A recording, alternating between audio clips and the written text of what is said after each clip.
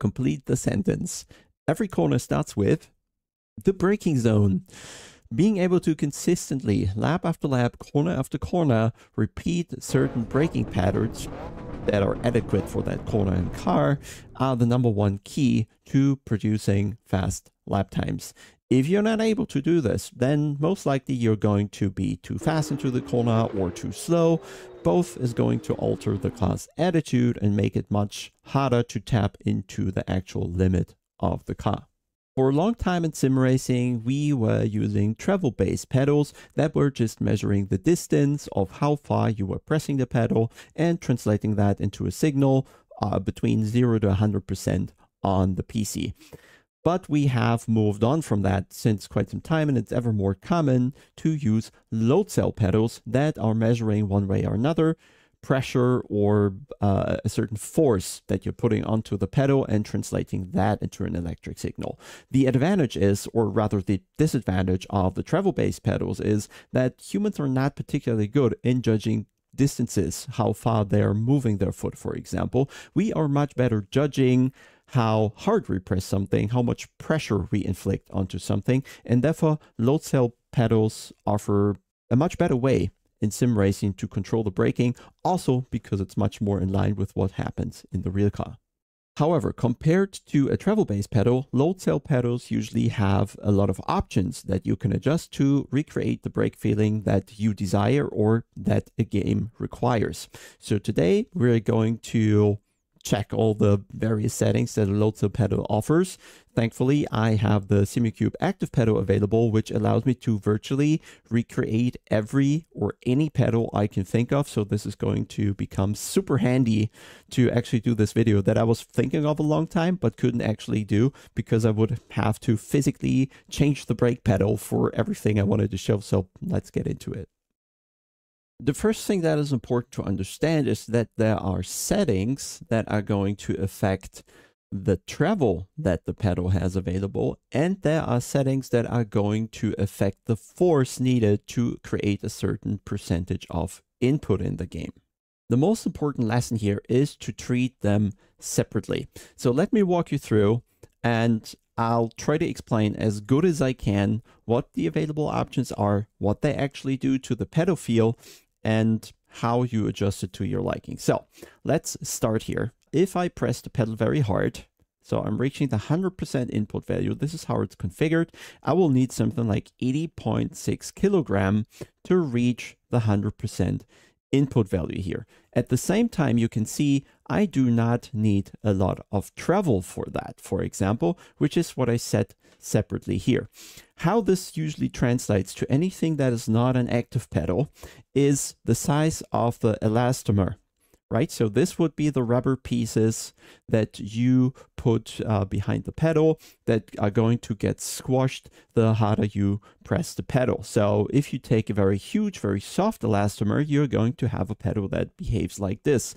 Please take note, I did not change the maximum force required for 100% input. So if I press the pedal now, I will still need 80.6 kilograms to reach the 100% input value in the game, but you can see the pedal is traveling a much bigger distance now. Just going back to the default setting or just very low, you can see now the pedal barely moves and I still need to press the 80 kilograms. I can even go as far as kind of in real time, change the elastomer and increase the distance while still having the same forces there. Of course, I can also adjust the required force to reach 100% value in the game. For example, I can go down.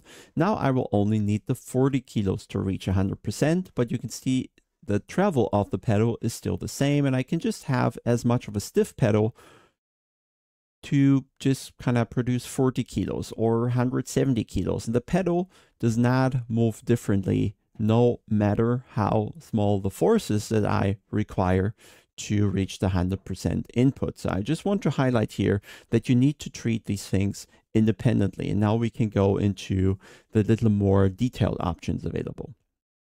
Let's talk about the preload next, which Usually on all other pedals that are not active pedals will be some sort of a spring that you can pre-compress to make it stiffer, or you put a different spring, for example, to create a preload force, which is the minimum force needed to move the pedal at all. On the active pedal, you have the option to kind of use infinite amount of springs, so to say.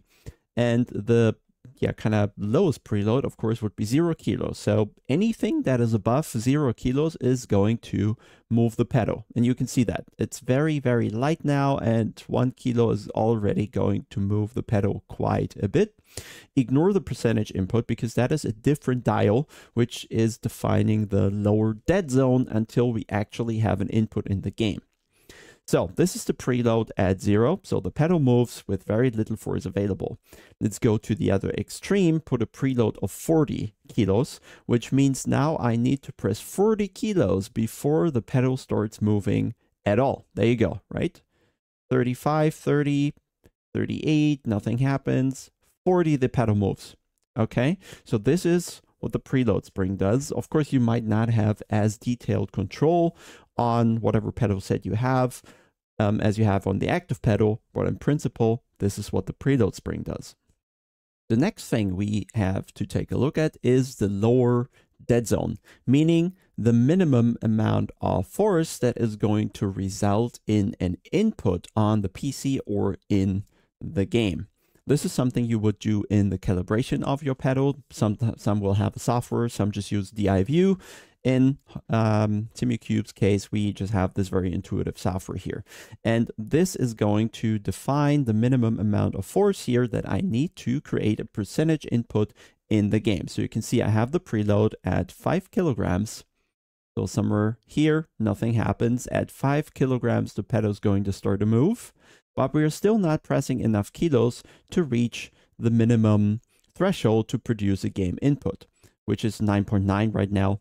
And so let's increase the kilos with my left foot. Now we have 9, 9.5, 9.9, and there 10. There's the threshold where we start creating an input for the game that will be actually recognized. And we can just say, well, this dead zone, we want this to be much, much, much higher. Let's say 40 kilograms. So I have a lot of pedal to press, a lot of kilos to produce before any input will be recognized by the game. So now it's going to be 40, we go over the threshold, and then finally, halfway through the pedal kilogram range and also way further through the travel range, we're finally going to get an input towards the game. This is what the lower dead zone does.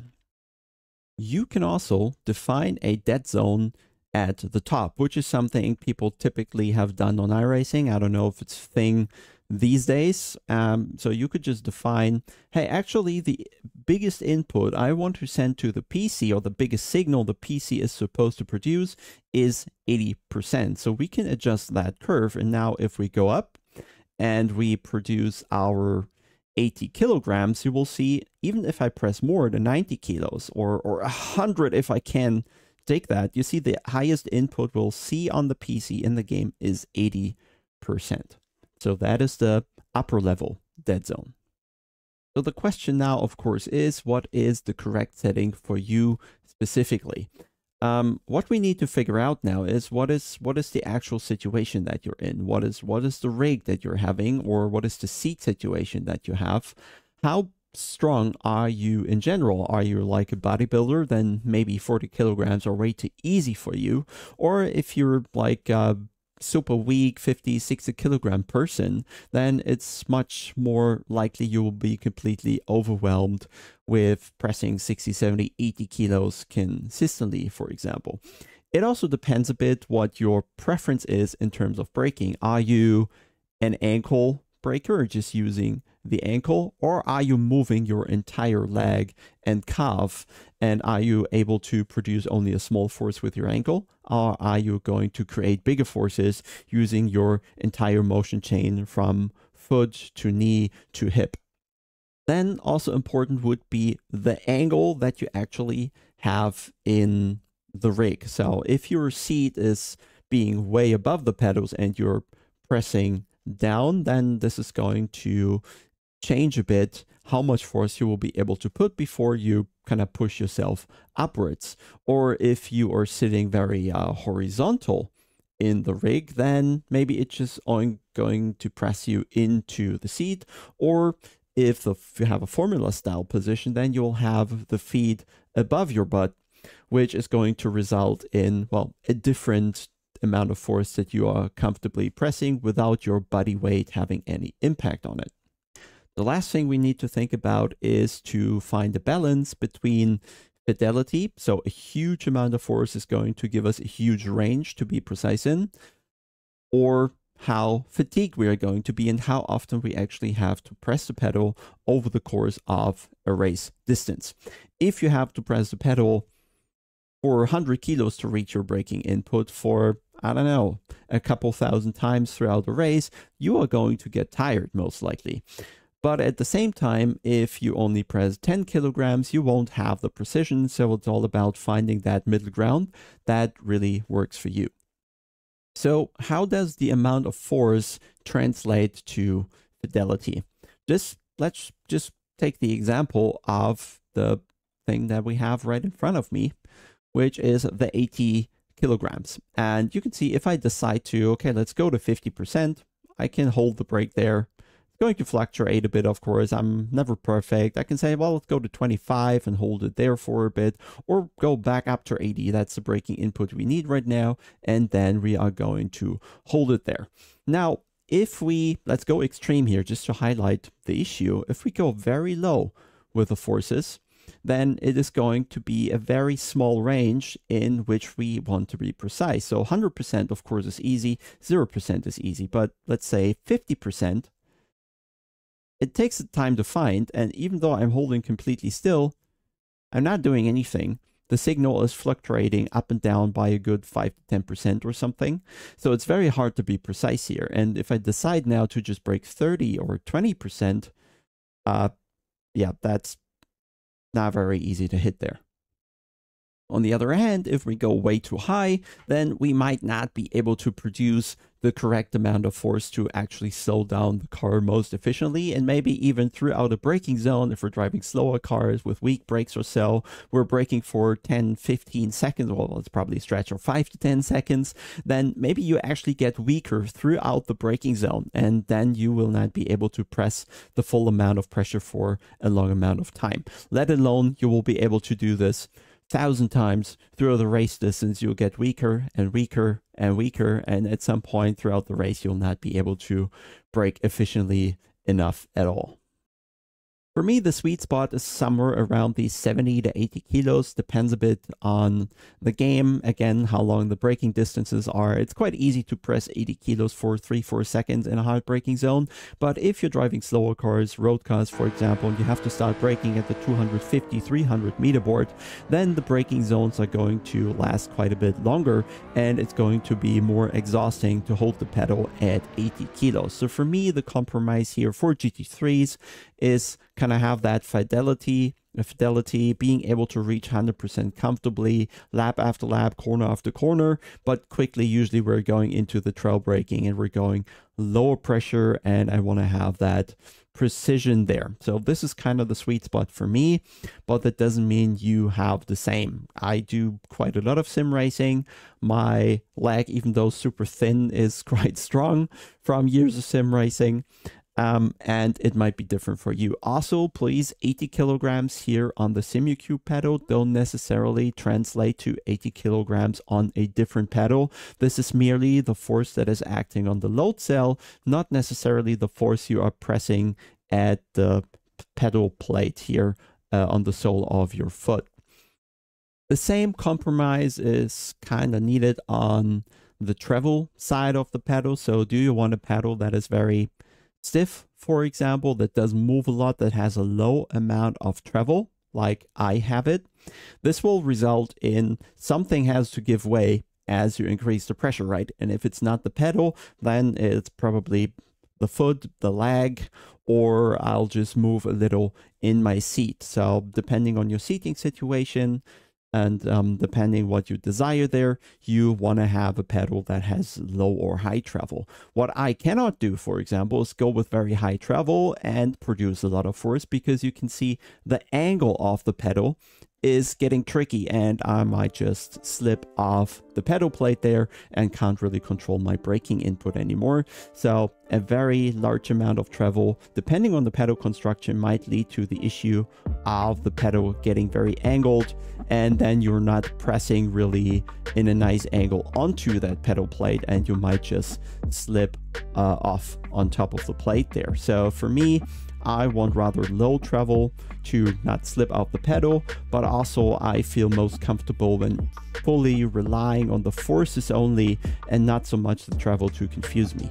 If you want to have your braking visualized or compared to professional players, you can just go to our website popometer.io, where you will find an easy way to record your telemetry data from ACC, iRacing, LMU, Automobilista, AC1, whatever you want, and you can just plot your braking against the professional guys and see what you're doing differently, or spot issues with your pedal, for example. Now, if you have further questions, just leave a comment. I'll make sure to have an eye on it. If you like the video, leave a like. Also, maybe if you have a particular pedal that you like a lot, also just put it in the comments, share it for the other people, what your sweet spot is in terms of force, where there's travel, where there's precision, and let's talk about that. And we'll hopefully see you sooner than 2 months between the videos. Bye.